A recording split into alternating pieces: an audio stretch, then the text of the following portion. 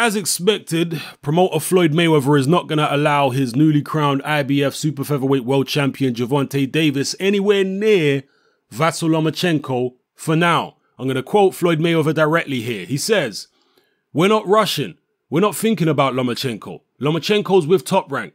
Let him stay over there with Top Rank. That's where he's at. My guy's going to do his job, and I'm going to make sure I do my job to the best of my ability. Tank, there's no rush. You young. We want to build that bank account, be smart, make the right moves. We're not looking to unify the belts right now. We're going to be smart. We're going to move and let him make money and let his money build. And when the time is right, we're going to take the fights we need." Those are the words of Floyd Money Mayweather, the promoter. Now, as I say, this was expected, from me at least, and I think from many people.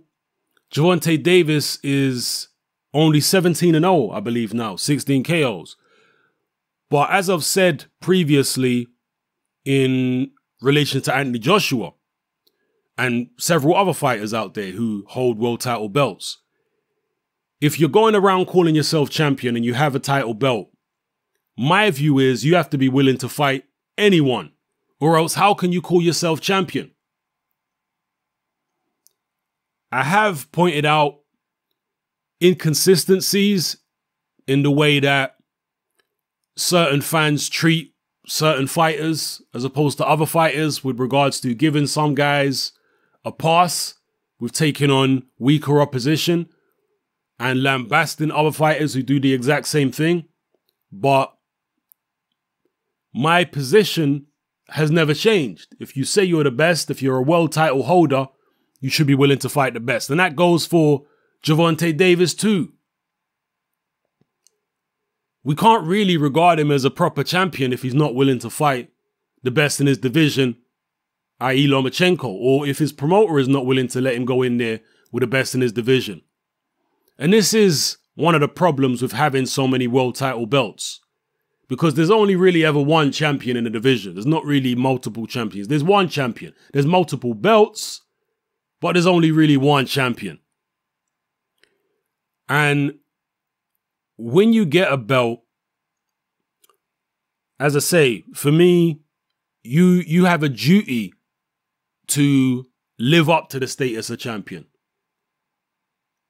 And sometimes it's a situation where I feel, I understand the business of boxing. I understand that you get hold of a belt by any means you can, hold on to it, make as much money as you can out of it, etc., etc. I understand all that. But at the same time, maybe I'm being an idealist here, but I would prefer a situation where you don't even try to challenge for a world title until you're willing to fight anybody. It's like when Anthony Joshua fought Charles Martin, I was against it. Not because I didn't think he could beat Charles Martin, but because I still felt he was in the learning stages of his career.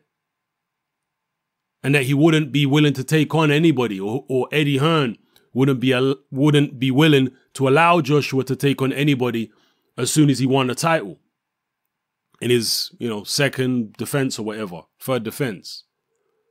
So I was against Joshua fighting for the IBF belt at that time. I thought he needed more development. I thought maybe 20 fights in or so, that's when you should send Joshua in to win a title. But then again, looking at it from another perspective, perhaps they thought, you know what? If Joshua was going to be a world champion, we better take this easy option as it's presented itself. Because who knows who knows who's going to be champion a year or so down the line. It might be somebody that Joshua can't beat. That might be what Eddie Hearn was thinking. Or perhaps Joshua gets beat before he even gets a title shot. So from a business point of view, yeah, I can understand it. But from an idealistic point of view, maybe, from a fan's point of view, from an old-fashioned macho perspective, because boxing is a macho sport, it's all about who can beat who up. It comes down to that basic concept, that premise. Which guy is tougher than who? Who can beat who up? Who's the baddest boy on the block? And from that kind of perspective, it's like, don't go challenge for the title now if you're not willing to fight anybody. Anyway, I'm kind of repeating myself here, so I'm going to end this video. Let me know what you think of Floyd Mayweather's position on Gervonta Davis, blatantly keeping him away from Vasyl Lomachenko for now. Do you think that Gervonta Davis stands any chance against Lomachenko? Do you think that maybe a year or two down the line he'll stand a chance against Lomachenko? Or do you think Lomachenko is just so damn good that nobody around, maybe let's say from featherweight to lightweight, will be able to hang with him? Let me know what you think. And how highly do you rate Gervonta Davis at the moment? How far do you think he can go? My concern with Gervonta Davis is I think he's a bit short compared to Lomachenko.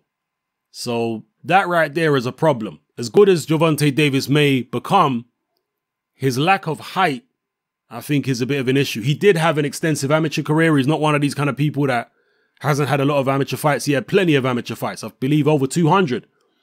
I think they said during the commentary on his title-winning performance.